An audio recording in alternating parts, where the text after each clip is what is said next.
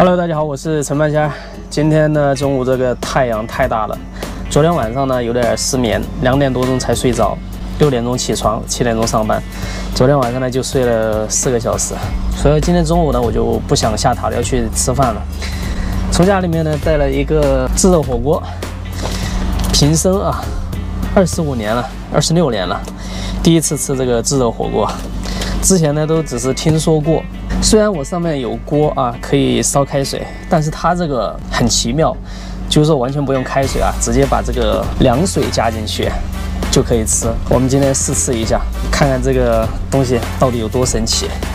这一盒火锅呢是15块钱，算下来也不算太贵吧啊，它里面有很多种菜。哎，这个呢是香辣鸡肉套餐的，里面是有肉的，不光是素菜。我们先给它拆封。 这个包装还是非常精致的，哇，好紧啊！开封之后就闻到一股火锅的味道。这个是火锅粉啊，这是一包香辣蘸酱，这个呢就是蔬菜包啊，一包蔬菜，卤鸡肉。这个下面呢，火锅底料，火锅底料在这个下面。对了，就这个东西啊，看到没有？食品专用发热包，吃这个火锅呢，全靠 这一袋东西啊，它能够自己发热，把水加进去就可以了。好了，现在呢，我们先把这个蔬菜包给它放进去。这些菜呢都是直接要全部一起下锅的，现在都是凉的啊，这全都是凉的。然后把这个鸡肉放进去，哇，这个鸡肉还是蛮香的啊。然后呢，这个是火锅粉，全部下锅。好了，现在这里就是所有的食材了，全都在这里了。 我们把这个火锅底料给它加进去，有点像那个吃泡面的感觉啊。以前我一直比较好奇啊，今天终于自己来实践一回。这个东西它是怎么煮熟的，我就不知道啊。它能发热，能把这个煮熟，全靠这一个发热包。就这样一个袋子，它就是一个发热包，给它放在下面，凉水倒进去。 然后说明书说的是啊，然后把这个放上去，那也就意味着我们看不到它里面那个发热的过程了。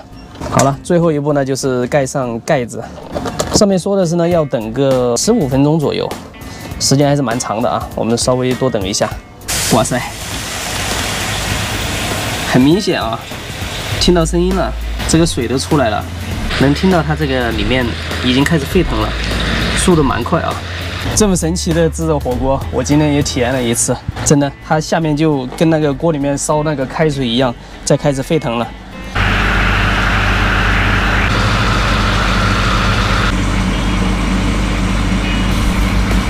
咱们呢，趁现在这个火锅还没熟，把这些垃圾给收拾一下。这个大热天的，这些东西不能堆得太久。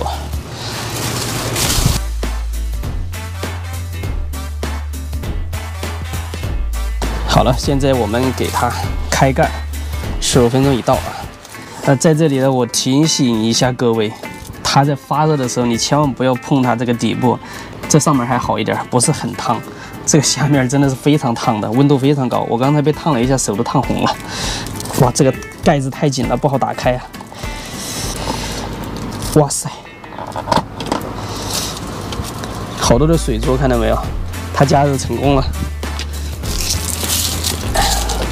这个面上呢都是火锅粉、藕片，还有这个这个是土豆，还有竹笋。这个呢是那个鸡肉块，看到没有？鸡肉，我先尝个鸡肉啊，真的特别烫啊！它这个已经达到了那种煮火锅的那种温度了。再来一个海带。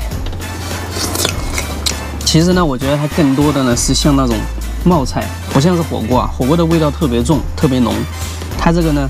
感觉有点像那种冒菜的味道，哇！它这个呢有很多种口味，有那种牛肉的，其他猪肉的，还有就是纯素菜的。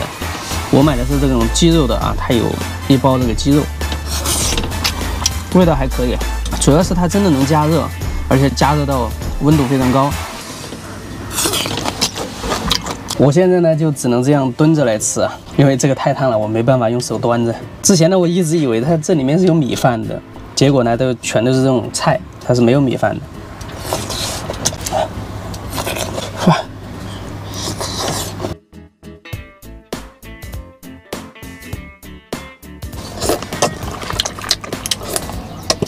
这个给我一种感觉，就是还没吃够的感觉，实在是太好吃了。